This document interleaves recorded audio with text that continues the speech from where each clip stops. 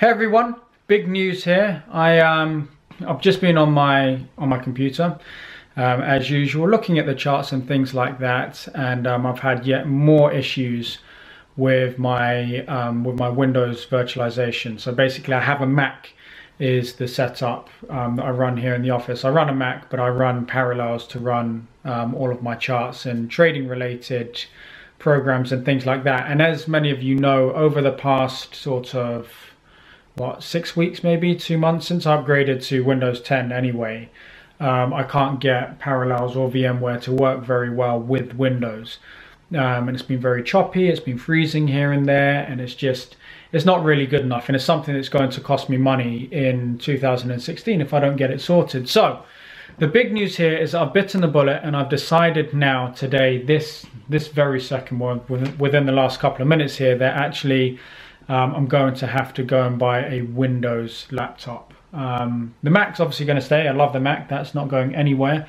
But I'm going to be running all of my trading stuff from a Windows laptop from now on, because running it with Mac, maybe things like Parallels and VMware will catch up, and their software will work with Windows a little bit better in a few months time, 6 months time, whenever that is.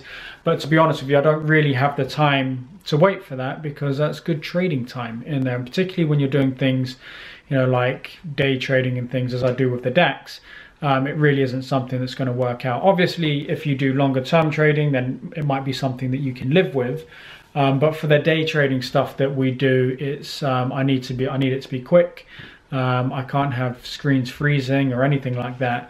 So I'm going to go pop along to Curry's in just a few minutes, and basically see what I can pick up in terms of a Windows PC that's hopefully got a similar sort of spec to my Mac. So when I bought the Mac, I basically bought everything that you could get with it. So it's got like as much RAM as you can imagine, as much memory. Not that you necessarily need it all, but I like to have everything that you can have there. So I don't really want to I don't want to go and buy a laptop that's like a massive downgrade from this here, even though I'll continue using it, but I'll use it more for presentations and for some of the video editing and things like that. But all trading related stuff is going to migrate across to the new Windows laptop that I purchased. So just thought I'd update you guys on all of that, because I know that every time somebody asks whether you can trade with a Mac, I say, yeah, absolutely, no problem. It's absolutely fine, but it might be okay for you guys if you've remained on Windows 8 or something like that. But for me, it just doesn't. It's not working at the moment, so I'm going to pop along and see if I can replace it with something else. So I will check back with you when we get the new laptop. Okay. Okay, so I've just come out of PC1 Curry's, picked myself up a Toshiba Satellite Radius. So apparently it's got a lot of power, a lot of memory, and it's exactly what we're looking for. So we'll get back to the house now, and then we'll unwrap it and see that basically it does what it should do, what it says on the tin. Okay, so I will catch you in a bit. Okay, so we're back now. I have the purchase, the laptop here. As you can see, it's a Toshiba Satellite. When speaking to the guy in the shop, he recommended that this is basically the best one. It's not too clunky, because obviously I have to carry it around to and from the office and all of that kind of good stuff, but also it's got enough power to be able to do what we want it to do. So let's see what we've got here. Power cables, always need that. I usually actually, in terms of power cables, I usually get 2. So now that I've got this one, I'll go and buy another one so that I can then have it plugged in at the office, so I don't have to lug cables everywhere. Just pick up the laptop and kind of move with it. We've got the quick start guide, which I never ever read. And then we've got here, let's get the box out of the way. And then we have the laptop itself. So nicely protected. The one thing I have to say though is that these boxes, they aren't anywhere near as pretty as the ones that the Macs come with. I mean, when you get a laptop from Apple, it's a much nicer experience. But as I said earlier, what's important here is to make sure that ultimately I have a machine that isn't going to fail me. And at the moment, the problem with not Apple itself, not the Mac itself, But the problem with some of the virtualization software, so Parallels and VMware, which are the ones that I use, is that Windows is so unstable, it's untrue. So yeah. So you're not being replaced, baby. Don't worry, not being replaced. You just need something else to assist. So yeah, oh wow. It looks like quite a big screen. How's that? No, it's about roughly the same size, but this is about a 15-inch screen, as you can see here. Very pretty. A little bit shallow like that, so I didn't want one of the big massive thick things like that. Wanted something a little bit more streamlined. And yeah, let's get this open. So a lot of people, as I was just saying before this, I do get asked a question in terms of, you know, what is the setup and how can you work from a laptop? Because obviously you guys have probably seen, or you've seen programs with traders with like 40 million different screens there.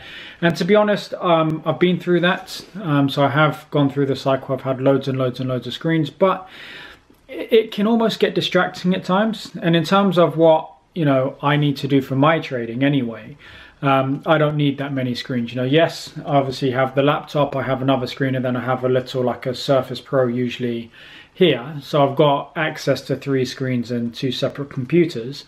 But you don't need, you know, 40 million different screens. It's just, generally speaking, I could actually do without the Surface Pro almost, and just have the laptop and the monitor in place, because that's, you know, that's ultimately what you need. You need one screen for your trading software, then another one for the charts. And I know the argument is obviously, well, you know, what if you need to monitor multiple pairs? You're looking at multiple different instruments. This is true. One of the things that I do with NinjaTrader is that I've got a number of different workspaces, and you can actually tab through workspaces pretty quickly.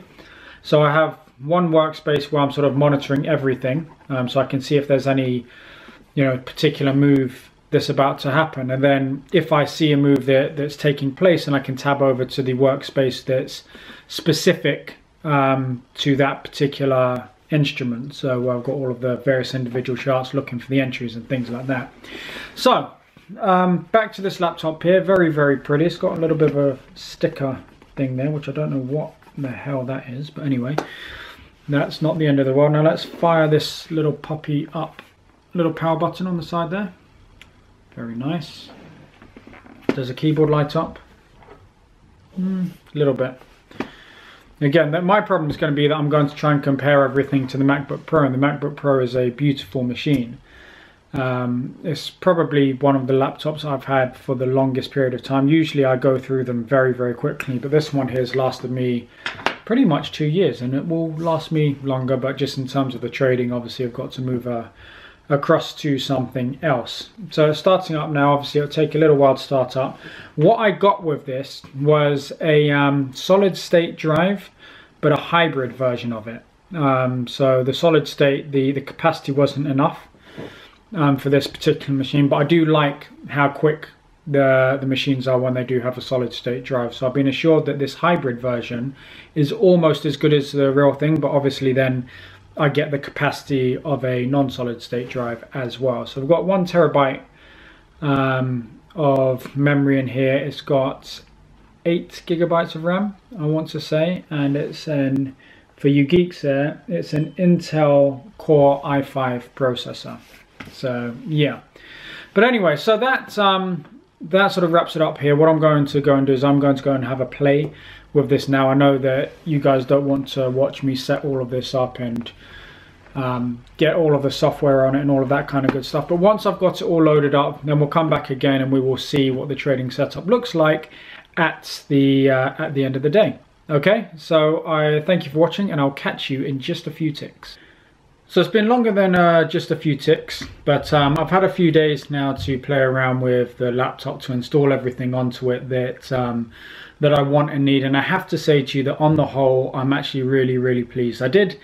I had a few reservations because obviously the Apple products are made really, really well, and my experience of other Windows and just sort of general laptops really it's been that it doesn't really compare to Apple products. So as I said, I had reservations on the build quality of it, and just generally in the way that it all works. Obviously over the past couple of years I've been using the MacBook Pro with a solid state hard drive, which has been super fast. You know, you sort of like click and it comes alive and comes awake. And obviously then moving back to a laptop where it's not completely solid state. I mean, this one has a hybrid apparently, so it's got some parts of it that is solid state, then other parts is just a normal type of hard drive. But apparently you're meant to get the best of both worlds in terms of capacity and speed. And up until now, it's been okay. It's not quite as quick as the Mac in terms of starting up and things like that. But once you get going, it's actually not too bad. I haven't noticed anything particularly negative about it. I've loaded up all of the charting software, so I've got NinjaTrader on there.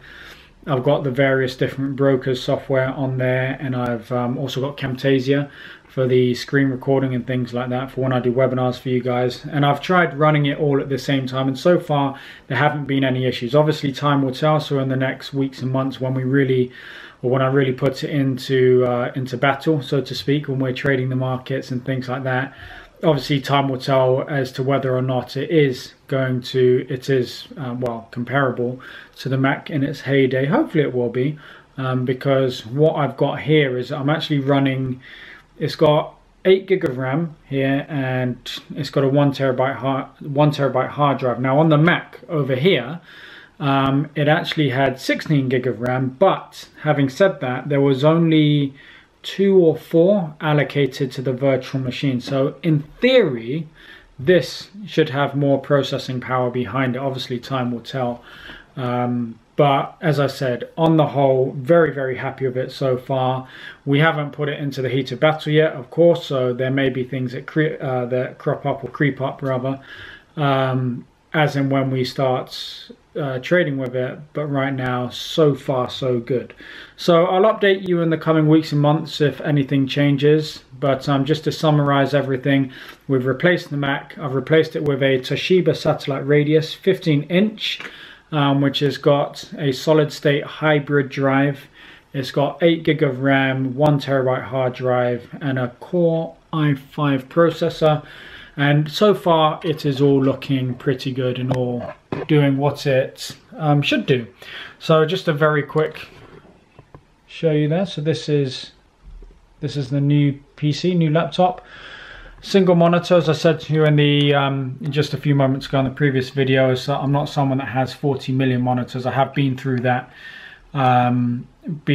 phase there, but really and truly, once you know what you're doing, and once you you're set on a certain way of trading and everything, if you don't need to look at 40 million different things, then don't do it, because it just overcomplicates things. But obviously I've still got the Mac as well, so if you take a look over there, you can see that we have the Mac that will be remaining, and obviously this will be where I'll be doing all of the trading and all of that kind of good stuff. So thank you very much for watching. I hope that this is the start of something beautiful with Windows-based machines, and I will catch you on the next video. So take care now and have a good 2016.